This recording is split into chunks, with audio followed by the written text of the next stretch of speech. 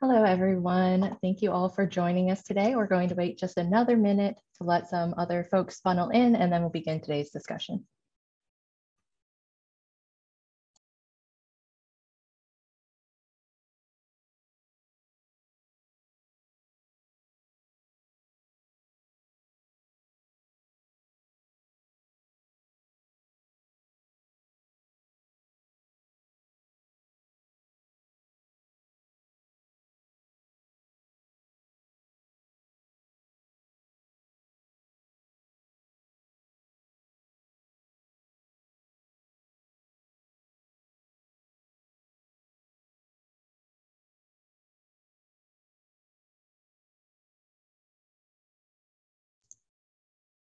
Good afternoon, everyone. Thank you all for joining us today.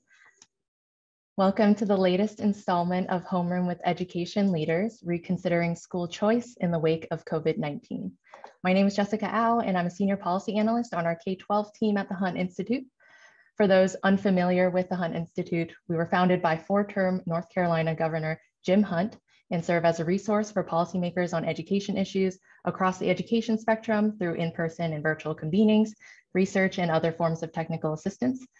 And so before we get the conversation started, I did want to provide some brief logistical remarks. So first, we'll start the discussion with about a 30-minute moderated discussion with our panelists, and then we'll pivot to a Q&A with the audience. And so if you have any questions throughout the discussion, please feel free to submit them using the Q&A feature on the bottom of your screen, and we'll do our best to address them during the discussion. Additionally, we'll record this conversation. The recording is going now, and so we'll post it on our YouTube page for folks to view afterwards. And so for those attending today's discussion, we also encourage you to share the conversation on social media using the hashtag #EdHomeroom. Okay, and let's get started. So it's no surprise that the COVID-19 pandemic really caused a range of unprecedented and monumental shifts to K-12 learning and instruction, including a significant increase in parent and family involvement in their child's education. And so one result of this new engagement and awareness is really renewed attention on school choice policies and the options families have to customize education in a way that their child receives it. And so our discussion will focus on how perceptions and policies around school choice have shifted as a result of the pandemic, as well as the short and long-term impacts of these shifts in education at large, as well as how policymakers and educators at all levels can really provide parents and families with access to the information, resources, and supports needed to ensure their children are receiving a high-quality education that meets their needs. And so today, we'll hear from professionals who understand the policy intricacies and current market trends around school choice and how policymakers can make the process more equitable for all families. And so those voices are those of Commissioner Frank Edelblut and Letha Mohammed. And unfortunately, Julie Squire could not join us today, but we do have her colleague, Alex Spurrier, with us on her behalf. So welcome, Alex, as well. So Commissioner Edelblut is the New Hampshire Commissioner of Education and represents the public interest in the administration of the department. In his role, Commissioner Edelblut serves on a number of boards, including as a trustee for the University System of New Hampshire, an ex officio trustee for the Community College System of New Hampshire, and is a member of the National Assessment Governing Board, among many other roles. So welcome, Commissioner. Thank you. Happy to be here.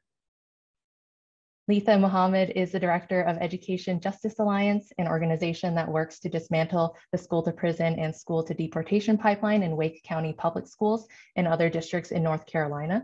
As director, her work includes engagement and leadership training with parents, families, and community members to ensure that they know their rights and how to advocate for themselves and their students.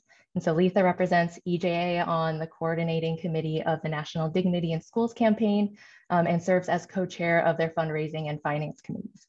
Letha is also a member of Muslims for Social Justice and on the steering committee of the movement to end Islamophobia and racism. Thank you for being here, Letha. Thank you for having me. And then last but not least, we have Alex Spurrier, a Bellwether Education Associate Partner in the Policy and Evaluation Practice area. Prior to joining Bellwether, Alex worked as a senior data analyst at the Kentucky Center for Statistics, conducting research and working with partners from early childhood, K-12, post-secondary, and workforce organizations to help them utilize longitudinal data for program improvement. Thank you all for being here with us today. I'm really looking forward to our discussion. And with that said, let's jump in. So Alex, let's start with you. Bellwether recently released a report around the expansion of school choice, not just in terms of increasing options like charter schools and vouchers, but in the expansion of how we think about what school choice is. And so can you share with us some of those findings from Bellwether and speak to how the evolving concept of school choice is impacting education as a whole? I'd be happy to. So first off, thank you for hosting this conversation today. I'm eager to hear from my co-panelists. So I'll start off just setting some context for the report that we released called Expanding Educational Options. Obviously, the pandemic has had a significant impact on the education of kids in our country. And it's an impact that hasn't been felt evenly across our student population. We know there's been a disproportionate impact on students who are in lower income communities, as well as a very disproportionate impact on Black and Latino students.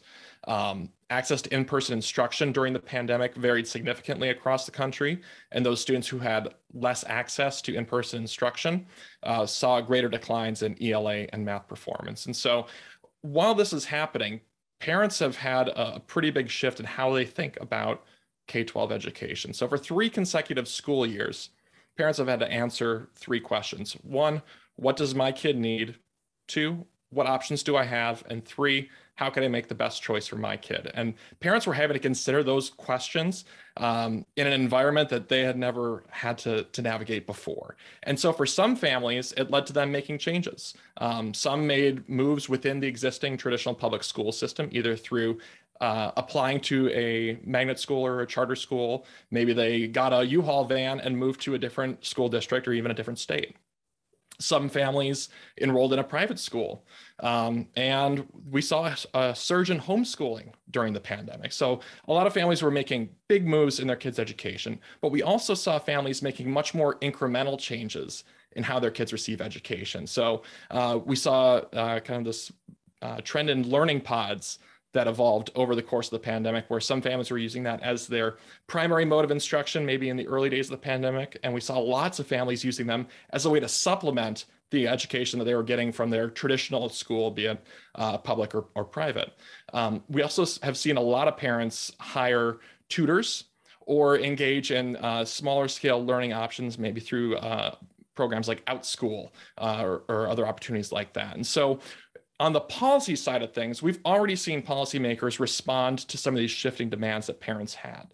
So we saw 3 major trends in state policies along these lines. 1, we saw a lot of new and expanded private school choice programs. So voucher programs, tax credit scholarships. At the state level, we saw a lot of programs either get more funding, expand eligibility, or the creation of new programs entirely. Second, we saw states move to make existing options more accessible to families. So we saw different efforts to improve information that was getting to families to help them better understand the options that were already available to them. We also saw some states work to reduce barriers to access for families to get existing options for their kids. So addressing things like transportation.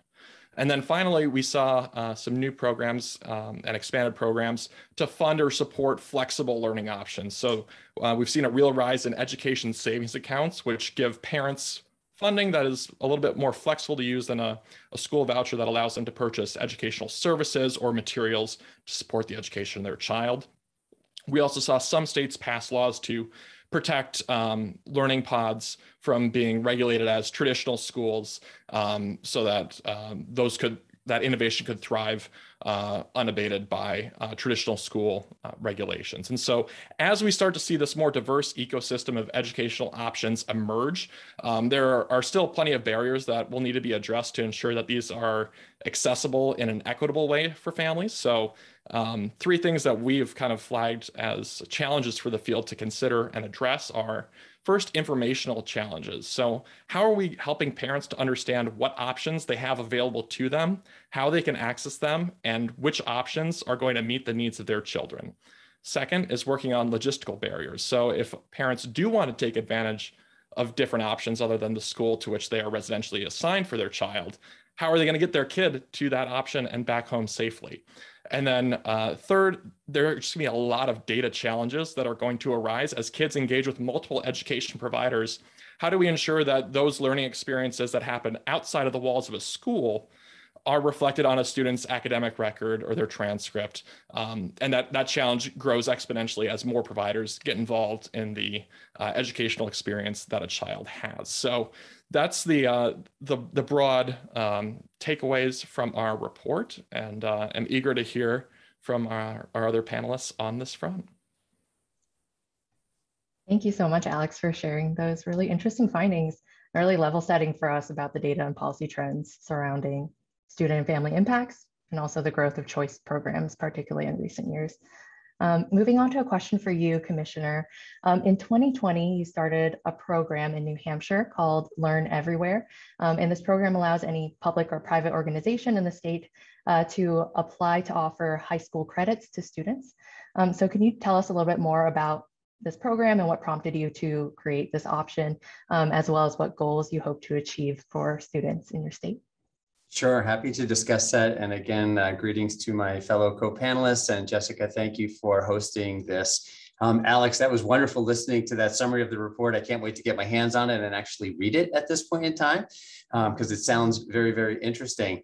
So the Learn Everywhere program is one of a number of choice options that we have here in New Hampshire. We try to embrace the philosophy that all of our learners are different and have unique needs and have to find their pathways to success.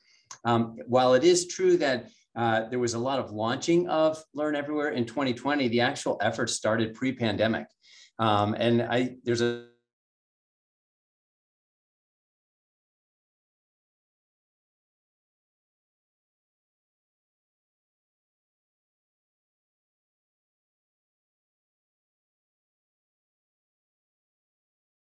hustling around doing different things. Some were, programming their robots in Java to get their robot to navigate through a particular course. I went to the back room and there was a kind of a shop set up, and there were students working with 2 engineers from Bosch Corporation actually building and working on the robot. And as I was kind of finishing up my tour, I still am not sure why I was there so late in the evening.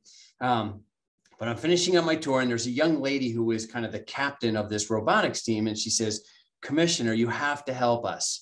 The school is going to close at 10 and we need the school to be open till 11. And my first thought was, ding, I win. These kids are begging me to keep the school open. How often does that happen? But my second thought was one of, these poor kids are going to go home at 10 or 11 o'clock at night, and then they're going to do 2 hours of homework because all of this learning that has been going on, the coding, the engineering, the leadership, the business of sponsoring this team, that doesn't count for learning." And so that really was kind of the genesis behind Learn Everywhere, to say, you know what, children are learning all the time. Like, learning is not limited from 7:30 to 2:30 inside the 4 walls of a school building. And so how do we capture that? And one of the things that's a little bit unique about this program, and I think it sometimes addresses some of the concerns, Alex, that you brought up relative to these choice programs, is typically when you're working on an education program, I refer to it as a build it and they will come approach, which is you have this great idea, so the adults, I should say, have this great idea for programming for children, and they design it, and then they try to attract children to come into that program. In Learn Everywhere, what we do is we basically try to figure out, where are our children congregating? And then we go to the place where they're congregating and try and understand, what is it that they're learning? And it may be that there's something in that learning process that we can grab hold of and use towards credit. And so essentially, we're not having to go out and find the students. It reduces the risks associated with the access to the programming and the barriers, because it turns out that children in poverty and children not in poverty tend to congregate in various areas. And so, in that sense, we've overcome it, whether it's at a Boys and Girls Club or New Hampshire Institutes of Science or the Seacoast Science Museum. There's a lot of opportunity for students to be getting together and working on things, and we're just trying to capitalize on that and figure out how we can make it work. What's interesting too, Alex, you talked about the importance of overcoming that barrier of credit. Like, how do you recognize this credit, and how do you make it fit in existing systems? And so recognizing that was a risk, I think you've properly identified that as a risk. In the Learn Everywhere program, students earn what I refer to as credit certificates, right? It's like a coupon that they can trade in for credit at their particular high school. So if they're participating in, a Boys and Girls Club theater arts program and they're getting a theater arts credit, that then they can take that credit, they get a credit certificate, and they get to redeem that credit at their high school for, the actual high school credit. So we don't have to get involved. We don't inject ourselves into that transaction. They're still using the existing infrastructure for the accumulation and the recording of those credits as they go through that process. So that is another barrier that we've kind of overcome because the students are already congregating there. We've already overcome the barrier of how do they get there, because somebody's already figured that out, quite frankly, before the whole process started. So it just allows it to kind of accelerate a little bit more easily in terms of moving students forward. And the other thing that I like to think about when I think about Learn Everywhere is, there's two other aspects that I want to highlight. There's a lot of aspects that I could highlight, but one is, from a student standpoint, it's not a zero-sum game. It's kind of a both-and solution. So, and one of the stories I like to talk about is a student who is, a blossoming cellist, right? And they are just practicing, after school for 5 hours, because they just love this instrument and they just really want to be able to play on it. So they can earn that credit, for all of that work they're doing outside of the traditional school environment. But then when they come back to school, if they want to participate in the choral program, they can. If they want to participate in the band program, they can do that as well. Or let's say because they're practicing so much after school, it's really hard for them to get to their homework. Maybe they just have a study hall during that period of time, and they're able to get caught up on their homework so they can practice more when they get after school. And then the other element that I think is important to this is kind of the ecosystem that it drives for innovation for our educators. Oftentimes we hear from teachers that express a degree of frustration. They got into teaching because they really just wanted to open up worlds to children. They're really motivated to unlock the potential in children, but sometimes it feels like the bureaucracy of the rules and the system make it very difficult for them to do that. And so what I often tell them, if you're teaching physics from 7:30 to 2:30, and you feel like you can't really get, to unlock your potential because of all the rules and regulations, then maybe you need a physics club from 3 o'clock till the late bus. And you can design your own physics program the way that you think kids ought to be learning physics, and you can engage them that way. So it creates kind of this entrepreneurial ecosystem for our teachers to be able to really find their opportunity to express that passion and engage with students in a really meaningful way.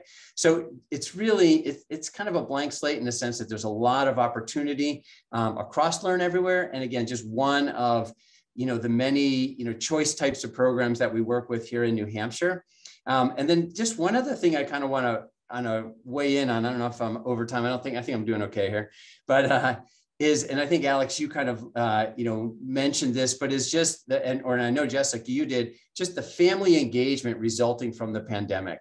We all knew before the pandemic, and when we had engaged families, that those students had better outcomes. It was an excellent opportunity for students to succeed. And so my hope is that we can continue to nurture that family engagement, not allow it to dissipate, and just really take advantage of the fact that we have new partners in our education work here. And I hope that they're willing to stick around with us. Great, thank you so much, Commissioner, and appreciate you sharing the work that you're doing in New Hampshire and also speaking really to both that student and teacher perspective of these types of programs. Moving to a question for you, Lisa. As we know, choice options are not necessarily accessible for all families, particularly families of color, due to a variety of reasons, including historical and ongoing disenfranchisement and marginalization of these populations. How can policymakers and education leaders ensure that school choice is available to all families and that options are available to serve all students' needs? Hey, great question. And just want to say I'm looking forward to looking at New Hampshire's plan. It's the first I heard of it, and it's very intriguing, and as well as reading Bellwether's report. I have to always say, you read a little bit of my bio earlier. And one thing I always make sure I mention whenever I'm speaking, right, to frame the words that I'm going to share is that first and foremost, I'm a mother of public school students. My youngest son is 15, and he's the last one finishing up 10th grade next week.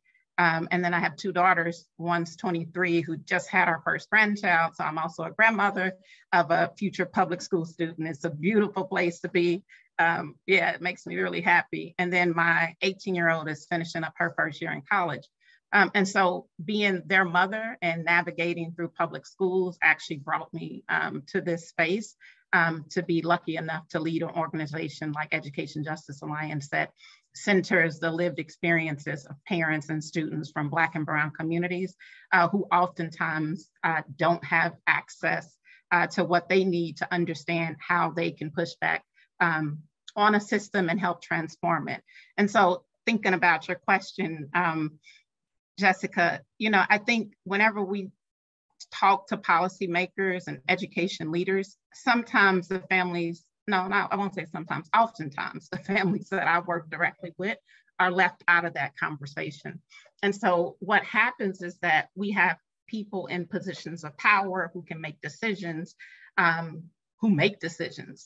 who oftentimes make assumptions about the communities that I am a part of, about what it is we need in order to our students to be fully actualized in our education spaces. And so my first comment, right, to anybody, whether you're an educator in the classroom or a principal in a school or, a district personnel or a school board member or a county commissioner, my first response would be create space for folks who don't normally show up, who can't normally show up, to have conversation and weigh in on what they need in order to be able to be fully actualized in our public education space.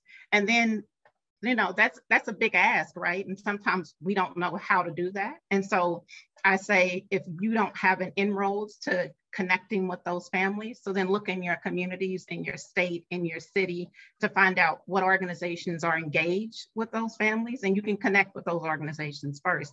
And whenever I get a school board member or a policymaker that comes knocking on my door about a particular issue as it relates to public education, I'm always saying, well, how about let's talk to our families? How about let's talk to our students? I think, unfortunately, we live in a place that sometimes the loudest of us, or sometimes those of us who are able, who have the privilege and the access to show up in spaces, will get watered first, will get listened to first. Their opinions and ideas is what we will often use to lead conversations and make us design choice programs, right, that fit to folks' need. And I'm saying there are people in our communities who care about public education and want options, especially in light of COVID, right? I can't tell you, how many conversations I've had with our parents around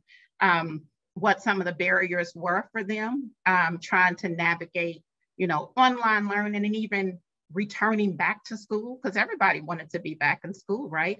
But there were real hard conversations and choices around how do we create a safe environments for our young people to return to? How do we make sure that there are protocols in place to protect them? And I did conversations with my parents, and then we shared that with our school board. We shared that with our administrative folks at our central office in order to help them understand what some of those needs are. And so I just always go back to that, right? Like carving out space, creating space to hear from folks who are most marginalized. We can look at numbers. Data will tell us who's missing, who's being left behind, if we want to use that as a way to find the folks.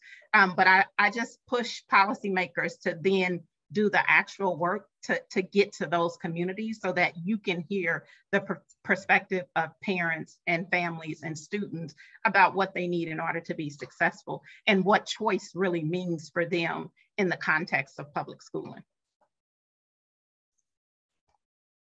Thank you so much, Letha, and appreciate you sharing your experiences and your perspective.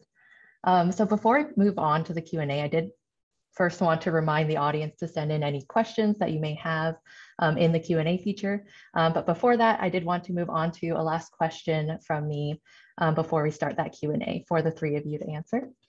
So as we have seen, the shift to virtual learning and work really led to that increase, as we have mentioned, in family and community involvement in education over the past 2+ years.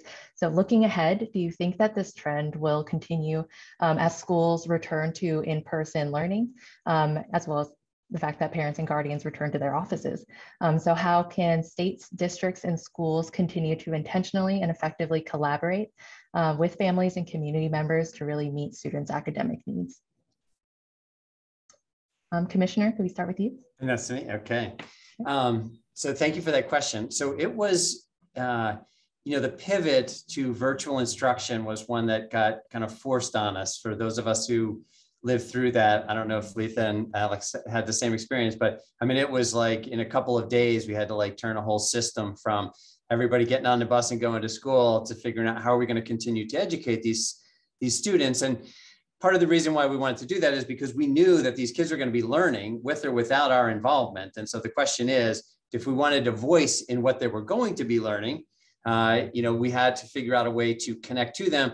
And I think that, across the country, educators really did an incredible job, in terms of speed and just trying to make that happen for students. Excuse me. And what we found kind of coming through that is that in New Hampshire anyways, and in fact, I was just really recently looking at some data, about 10 to 15% of the students actually thrived in that environment. For many students, and we can see it in some of our results, they did not thrive in that environment, whether it was through the mental health issues that they were struggling with because of the isolation that they experienced, or whether it was the inability to effectively engage their academics. And so I want to talk about them in a moment, but for a certain percentage of our populations, we saw social anxiety going down. We saw students who were able, when you gave them agency over their schedule, because oftentimes the virtual learning had a greater degree of agency in the students, they appreciated that. They liked the ability to set their schedule, figure out, when they were going to work on stuff, to be able to say, if I want to linger on a particular subject longer, they had the ability to do that. So a lot of positive instructional benefits came out of that. The flip side of that was that we had many parents who had to go to work, and that was disrupted, and it was simply unsustainable, right? It was just not going to work, particularly for our littles. And so you saw that side of it. And so one of the things we're trying to do is figure out how do we allow some of those benefits to carry forward and recognize how do we, not necessarily allow those negative things to implement or to impede the ability to go forward and just say we're going to have to just like snap back to and do things the same way we've been doing it for a really long time. And I'll refer to one of the things that we're working on. Alex, you had mentioned pods. So pods is something that we are doing here in New Hampshire. We did it in the pandemic, and we're continuing some of that programming at this point in time. But for example, one of those pod opportunities is around a learning center pod. And so in a learning center pod here in New Hampshire, we've got a virtual charter school, virtual learning academy charter school. We have about 12,000 students take advantage of that particular online charter school. And so what we're doing is we're going to those charter school families and we're saying, like, would you be interested in a learning center? And what a learning center is an opportunity to continue to have the benefits of that virtual learning for those students where it benefits them. The autonomy, the ability to engage their schedule at on their own pace. But the flip side of that is they have a center so that they're meeting in a spot. They do have kind of the socialization with the other students who are there. It's not something that you have to be there 5 days a week. Maybe you're going to be there 2 days a week at that learning center. Maybe you're going to be there 3 days a week. When you are at the learning center, there's opportunities that we are able to create that allow you to collaborate with some other students. So the goal is to try and capture the benefits associated with some of that virtual learning that we experienced as a result of the pandemic, and allow that to carry forward, but trying to find ways to shed some of the downside risks associated with that. I don't know if that helps. Very helpful. Thank you so much, Commissioner. Alex or Lisa, do either of you want to jump in on this? Yeah, I'm happy to. I think one thing that we've got to keep in mind is that, at Bellwether, we've been doing a lot of work aggregating polling that's been done of parents and what their views are on K-12 education. And if you look at the top line numbers, when parents are asked if they're satisfied with schools, for about 20 years or however long Gallup's been tracking it, it's been about 75%, really hasn't budged that much. But when you dig a layer deeper and ask what parents are concerned about for their kids, majorities of parents are still worried about their kids falling behind academically. They're worried about their social and emotional development. And what we've seen is that parents aren't necessarily blaming schools for having to the commissioner's point earlier, having to have switched their whole education delivery model on a dime and move to virtual and then manage the transition back. Parents have understood that schools were dealt a pretty crummy hand, that they've shown some grace and understanding up to this point. And I think the question is still open as to how long that will persist, given all of the very serious concerns that parents do have for their kids right now. So I think to the question of, will parents stay engaged? I think they will, because of the concerns they have for their kids moving forward. And I think the way that school systems and policymakers respond to those needs to start with listening to parents and understanding that there's not going to be one path forward that will help every kid in every situation. The range and the magnitude of needs that families have for their kids right now are incredibly varied, and it's going to require customized solutions to meet the needs of individual kids. So listening to families, understanding what their needs are, and then helping them gain access to the options that are going to address those needs. It needs to be paired with that. So, to the commissioner's point, some kids thrived in virtual settings and would like to continue with that forward. How are we going to navigate schools or school systems offering in-person instruction options and high quality virtual options, or options that would allow families to have their kid home maybe 1 or 2 or 3 days a week? That's something that we've seen in polling that families say they want, but is really tricky to actually operationalize in a system to make that work with schedules and buses and all the logistical questions that get involved there. So I think the more policymakers and system leaders listen to the concerns and the needs of families, and then tailor policies to one, not only serve those needs, but then where they are running into barriers, if it's application processes that are too complicated, or the timing of a school schedule and an after school program don't quite line up. Those are challenges that may not be immediately visible to policymakers or system leaders, but by engaging with parents, you can help identify those barriers so that you can minimize them, or hopefully eliminate them, so that families are able to access what their kids need moving forward. Yeah, and I'll just hop in there quickly and say, I definitely think our parents will stay engaged. I think they were engaged pre-pandemic, and the pandemic maybe highlighted or put a spotlight on that engagement. I think I'll use an example. My kids had the privilege of going to a beautiful school for elementary called Partnership, my son and my daughter. And that school had a philosophy that was centered on creating partnerships between families. And it wasn't from this traditional model that said that the only way you can be a partner as a family, or you can be engaged, is that you had to be within the 4 walls of the classroom or go on field trips. Because what we recognize is that there's barriers, right, that exist for parents to be fully engaged in that place. Lots of folks, and in particular, I'm thinking about the parents I work with, work jobs that don't allow them the ability to get off and be engaged in that way. But you could partner in other ways. You could partner by helping the teacher at home cut out materials for the classroom. You could pop in at lunchtime and be a lunchroom monitor, or you could pop in and read a book, or you could show up after school, right? When you're there to pick up your kids, but there's something that needs to be done, and you do that thing, right, to be engaged. And so I think it's going to require, our education field being flexible in a way that creates opportunities for our parents to stay engaged in a way that makes sense for them, and to recognize that there isn't a one size fits all. And we got to throw away these ideas and these notions about what an engaged parent is when they don't fit within a box, right? And so I'm always pushing back against these ideas that float around in regular society that says join the PTA and that's how you are engaged. And PTA spaces don't work for everybody. And so I just encourage us to be flexible and nimble. Sorry, got the cough coming up. Flexible and nimble, and think about what are barriers for folks to engage and figure out a ways in conversation with them to remove those barriers. Because it goes back to my earlier comments, right? We can't make decisions for parents in terms of their ability to be engaged without having conversations with those parents to figure out what the barriers are.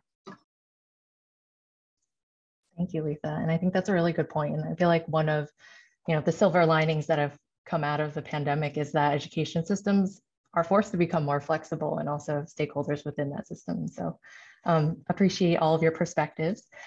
So Jessica, can I just, sorry, Absolutely. something that you said, I just got to jump in. Maybe it's just making this a little more conversational too, but when you say schools have become more flexible, that's really an understatement. I mean, you have no idea how flexible we have become. So yes, we have learned flexibility. It was there, but it might have been latent, to Letha's point, you know what I mean? And so it's coming to the surface to be flexible with our families.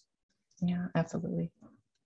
So we're now going to turn to the audience Q&A. Again, if you haven't already sent in your questions and have any top of mind, feel free to continue to submit those, and then my team will collect them and send them over to me.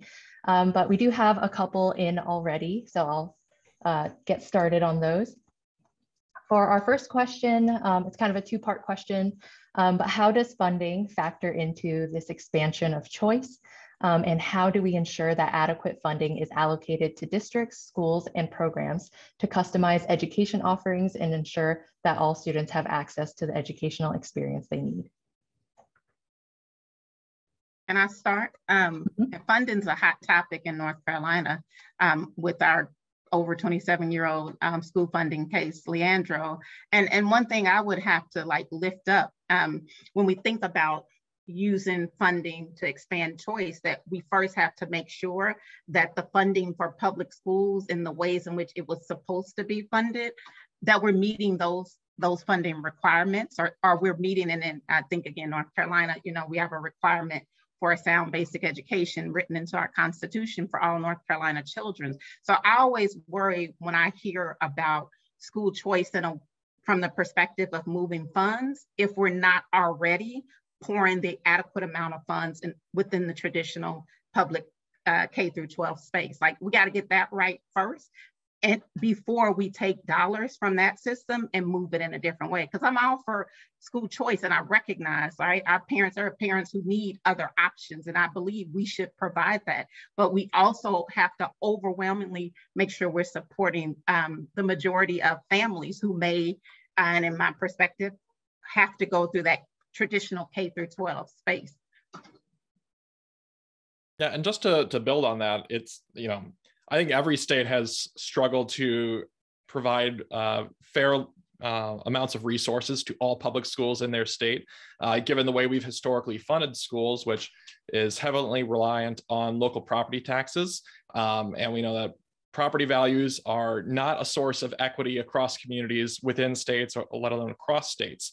And so there's a lot of work that needs to be done within the existing public school funding system, but also want to recognize that there's a lot of money outside of the public school system that parents are already using, especially upper middle class and affluent parents, to provide additional educational opportunities and experiences for their children. So I think it's a both and question of how do we want to improve how we're funding our public school systems, but also how are we getting more resources into the hands of families to expose their children to educational experiences and opportunities beyond the four walls of their classroom. We know that affluent families for years now are spending thousands of dollars on music lessons or summer camps or other engagement and enrichment activities that families with fewer financial resources may not have access to. So I think there's a lot that we can do on both fronts to improve the ability of families to get their kids the educational opportunities that they need to thrive. And right now,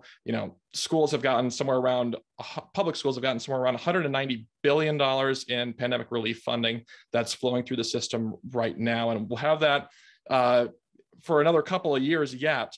But as families are leaving public school systems, it'll present a lot of challenges down the road. So I think one caution for school system leaders that I would pose is to make sure that the temporary funding isn't going towards permanent cost outlays for them, because when that funding does dry up, it could create a lot of pain in systems where students may already be in a precarious situation. So I think that's one thing that we've really got to be cautious of in the coming years.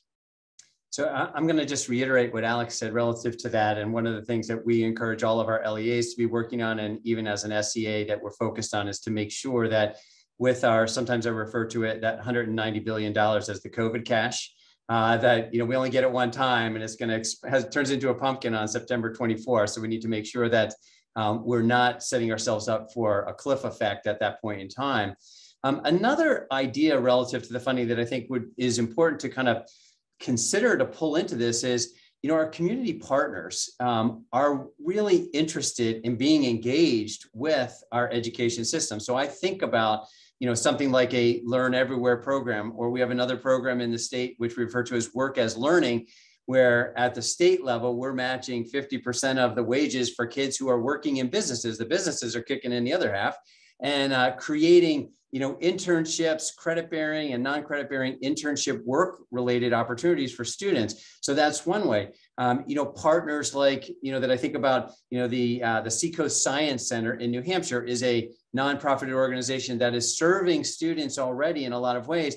And so, and they're working with the students are learning, and they're happy to work with kids. And there's no cost barrier for those kids to participate, or where there is a cost associated with the program, those programs are more than happy to step up with scholarship opportunities for the students who that might be a barrier for them, whether the barrier is trying to participate in the program or transportation to the program or something like that. So one of the other things that I think we spend some time thinking about is how to engage our partners in our communities to be participants in the education system. And in essence, what we're doing there is we're finding ways to kind of leverage our state resources into education, even though they don't look like they're education opportunities.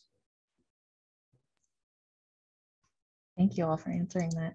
I'd like to move on to another question from the audience. Also another two-part question. How can we ensure that small schools with access to less resources, for example, in rural areas, are also able to offer options to students? And I think, a couple of you had at least touched on this. Second part, we've already seen disparities in these schools being able to offer options such as advanced placement courses, dual enrollment options, et cetera. How can state higher education and business leaders help establish partnerships to support these schools?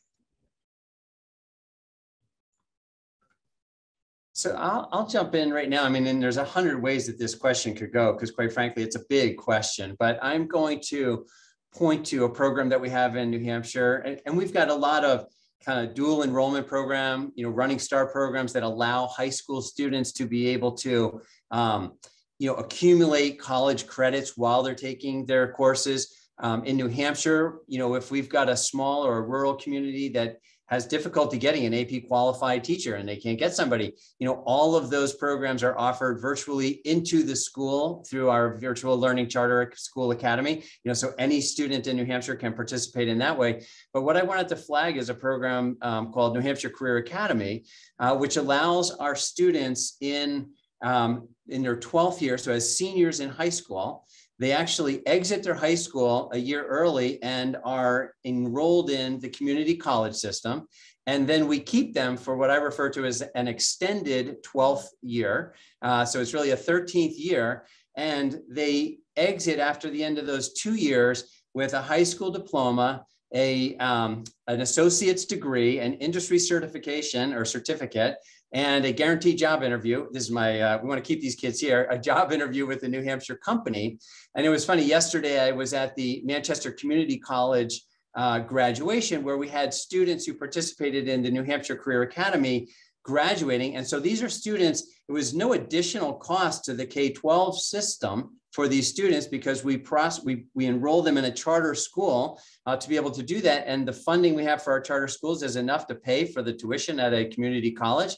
And so they graduate with that associate's degree and zero debt. It's been, completely free college is really what it is.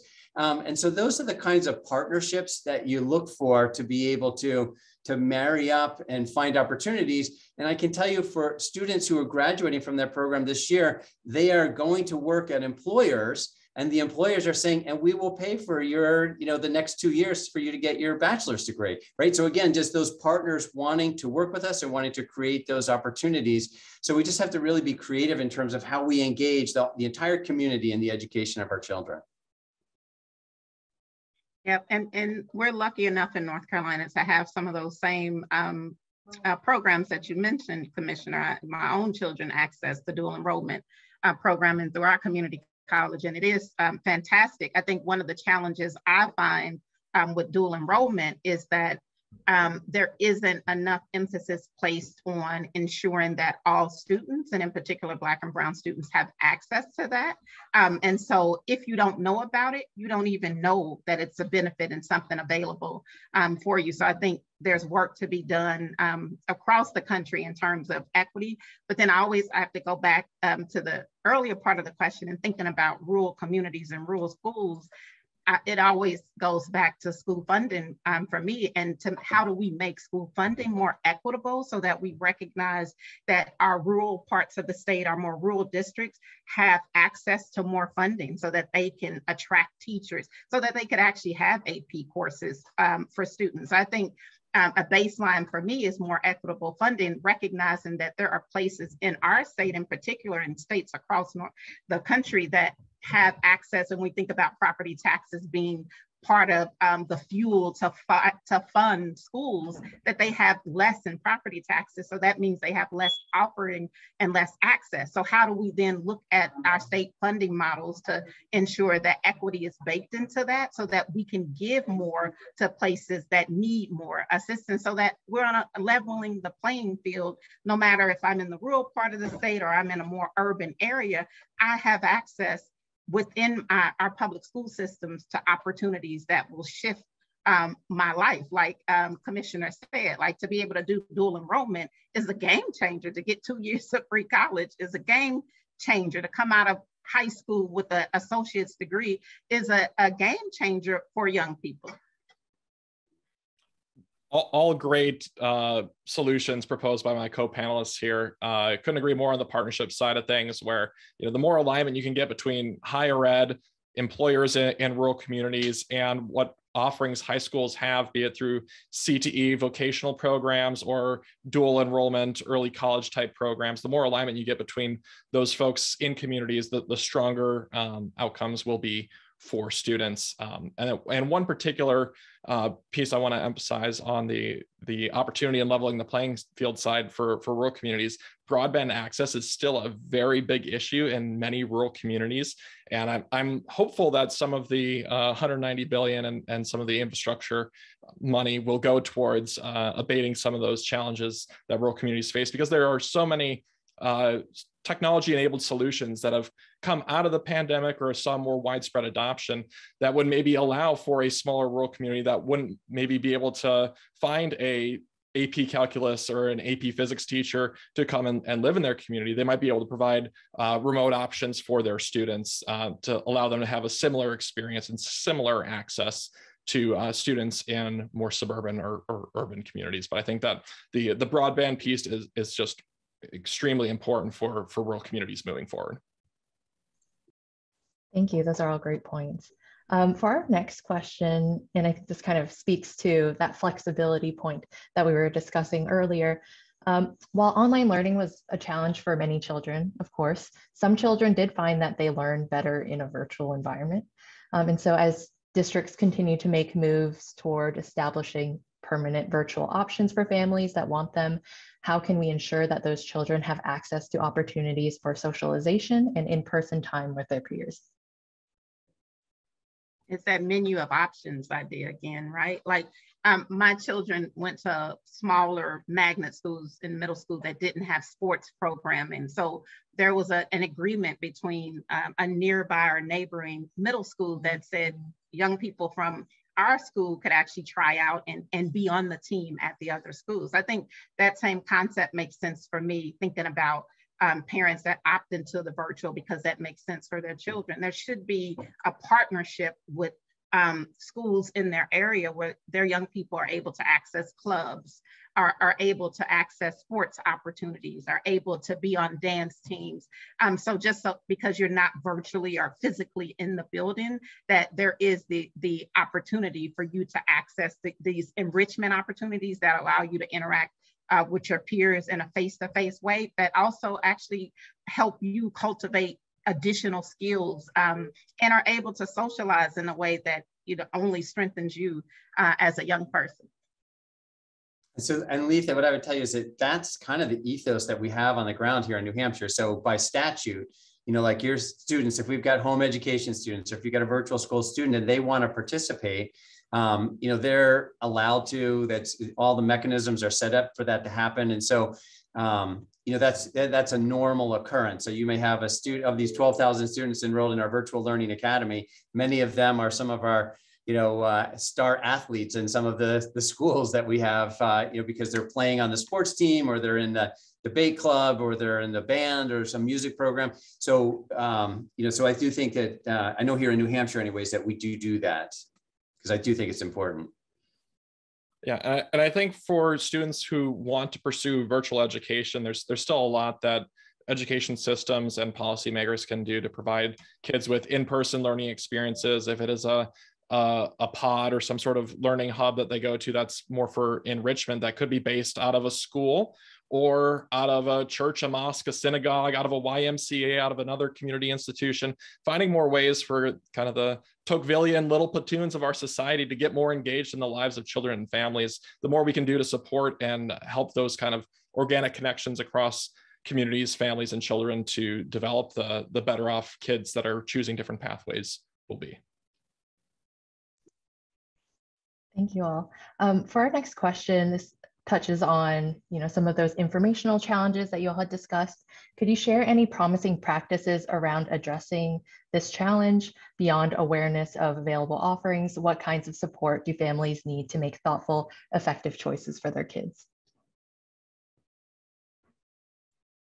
Yeah, I always, the model of go where they are makes sense for me, right? So if there is a vacuum, a void in terms of families aren't accessing the information, that they're not getting it, if it's coming, from the district or the school to families, and you're not seeing a return or a response to that, I say go where they are, right? We have community centers, we have community events. That's where partnerships make so much sense between school districts and school boards with YMCAs and your city community center, so that there is a centralized place that certain parents gather in, whether it's at the Little League game or the Tiny Tots basketball game or soccer on Saturdays. What would it look like to take the information to the community in the places that your community engages at, so that they have access to it? I think for me, it would be transformational for our families, because we don't always have the opportunity to track what's coming in. People's numbers change. Spam is real on email. You don't get the email that came from the district. So, I think it's important to be flexible and meet people where they are at. And so, Letha, I'm kind of curious. I have a question for you, a little bit along the same lines. One of the things that we found is, where the people are oftentimes is on social media. We can find them there, and that's how you can connect with them often. And ditto to that. I forgot that one, I'm telling my age, but social media definitely is a hot place to try to connect with parents as well. Yeah, and I think one thing that could be an opportunity for third-party folks, maybe in the nonprofit space, is to build more tools that help parents navigate the vast array of options that are out there for families. And I know states and districts do their best to have websites that make this easier for parents, but a lot of parents, their cell phone is their only internet portal. And a lot of those state and district websites, no disrespect to the commissioner, I haven't been on the New Hampshire website in a bit, but a lot of them are tough to navigate for parents on a phone. And so the more that there can be tools that are built to meet parents where they're at on their mobile devices, I think will help to reduce some of those barriers. But I think there are also moments when parents are engaging with systems in high stakes moments, like when a child is going in and identified for an IEP. There are states that have policies that will immediately notify the parent within a set number of days or at that meeting of the opportunities they have available to them if that state, for instance, has a special education voucher program or similar opportunity like that. So you could envision a similar opportunity if, you know, a child's reading diagnostic is showing they have dyslexia. That could be another opportunity to engage with a parent to let them know what resources are available to them. So I think meeting parents where they're at, but then also taking advantage of some of those high stakes moments in a child's educational trajectory to engage with parents to make them available, to make them informed of the options they have before them to serve the needs that their kids have. Alex, you'll be happy now. I just checked my website. We are fully mobile enabled. I thought we were, but great to hear. That's great. Thank you all so much. I wish we could keep this conversation going, but we are at time. So thank you, Commissioner Edelblut, Letha, and Alex for joining us for today's very engaging and informative discussion on a very important topic. Before closing today's discussion, I do want to turn everyone to our upcoming K-12 webinars. Our next webinar will be next week on Thursday, June 16th at 2 p.m. Eastern, where we'll be discussing the importance of building robust professional development opportunities, specifically for educators who work with students with disabilities. My colleague has just dropped the registration link to the webinar in the chat, so feel free to register. We also encourage you to join us on June 23rd to hear about pathways to diverse school leadership, and on July 21st to hear about why teachers are leaving the profession in such large numbers and how policymakers can really stem that tide. So you can register for these discussions by going to our website, and we'll also be in touch via email and social media in the coming days and weeks regarding registration. So thank you all for joining us today. Thank you again to our panelists, and we hope to see you all again soon. Thank you. Thank you so much. Thank you. Thank you.